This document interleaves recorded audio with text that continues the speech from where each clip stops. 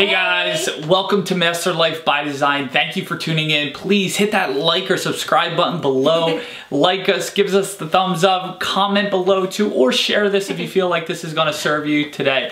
So the question I have for you is, have you ever found yourself in a position where you have so many opportunities and you didn't know which one to pick?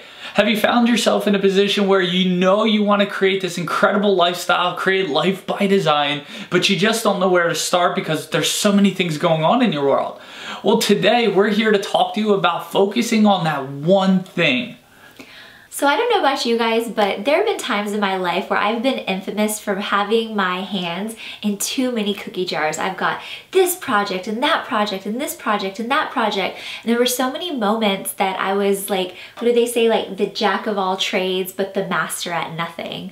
And so today we're gonna talk to you about why it's so important to really have that single-minded focus. I think we were brought together because I too was in that position. I remember when I was in network marketing, I had so many different things going on because I was just trying to get ahead. I was broke. I was $30,000 in credit card debt, and I was trying to do anything and everything to make money. Moving, I remember I was so broke that I even gave plasma for money. Like I was sitting around next to homeless people just to get a $30 check from them. So anyway, I remember my buddy, he was really played that integral role in my life where he said, look, you're never gonna master anything.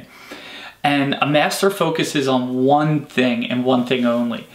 I know we work with a ton of clients and I see this all the time. We see it all the time is they have so many things going on and they don't know which one to focus on because they feel or they have this belief that if they play in all the buckets, then eventually it'll get them out. And that's just not the truth. The truth is when you focus on one area and you master that area and you get your freedom, then you can go and play in more buckets. Yeah. In fact, we did a video, we did an interview where we interviewed a friend of ours, Joseph Carter, where he has a lot going on. But what most people don't understand is he's in a position where he's free because he became a master in learning how to make money online. Yeah. Now he can do it in multiple ways. So many people get confused. They think, oh, well, let me go do Amazon. Let me go do eBay. Let me go do Shopify. Let me do my own business. And you don't know the time that's required for it. Yeah. So there was a great book out there. It's called The One Thing. And when I read this book, it changed the way I did some certain practices with clients and with myself.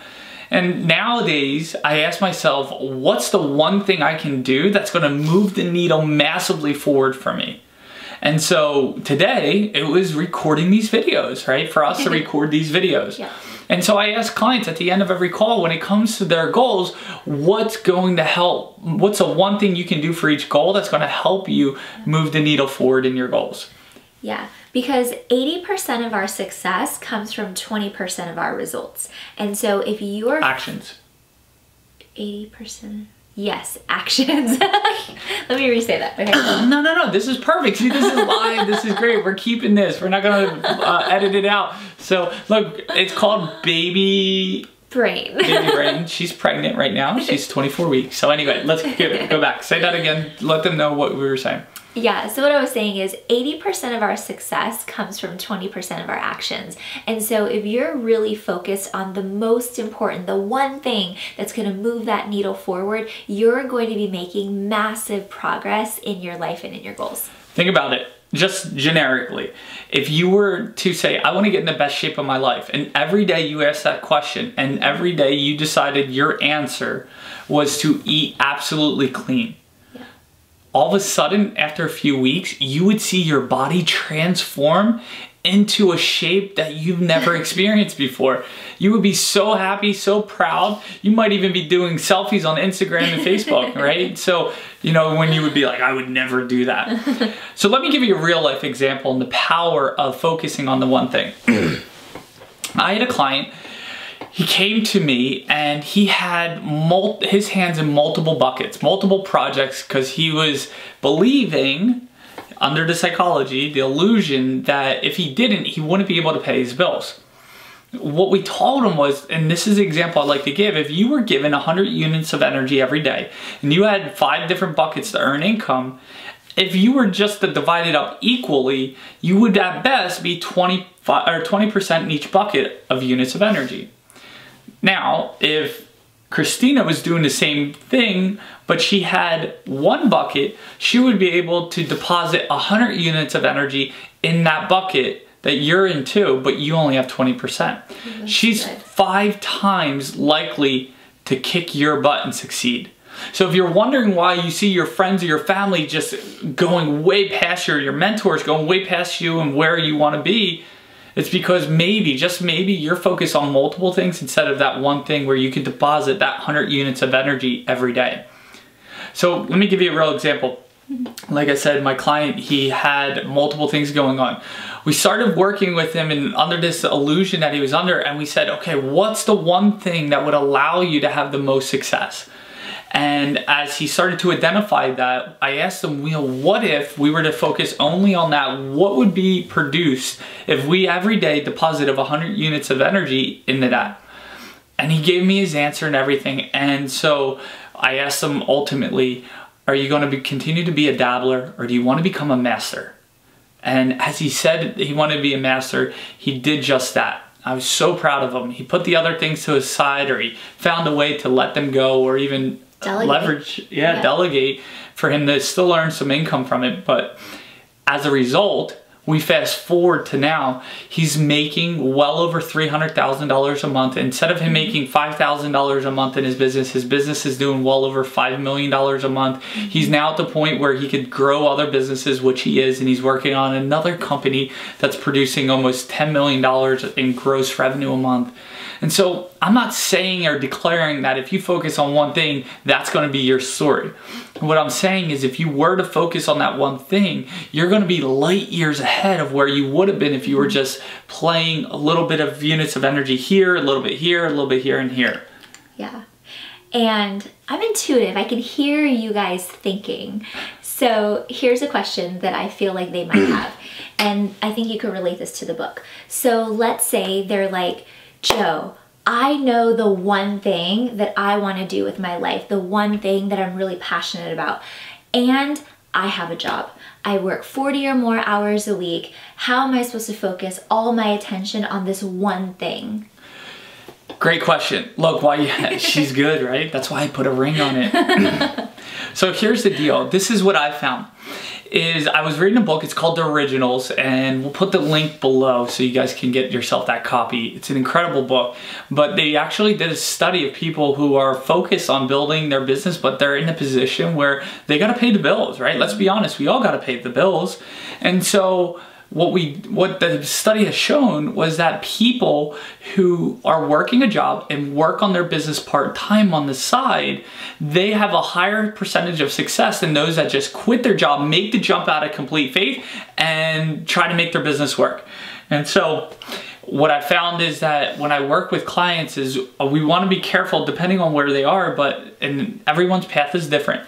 But my recommendation at this point would be build your business on the side. Know you gotta work your time, your 9 to 5, come home, spend time with the family, and then like Gary Vaynerchuk says, from like 8 or 9 to 2 in the morning or midnight, go to work on your business. Stay focused on that. Now, in true transparency, do Christina and I work on our business till midnight? No way. But if we also have a certain schedule that we've created for our life where we can work during the day on our business as it comes. So unless you're at that point, you don't need to work that, midnight, burn that midnight oil. I'm not an advocate of sacrificing sleep consistently. That's the key word, is consistently. I think sleep is extremely important, and if you're not recharging, you're just dying. Your battery's dying.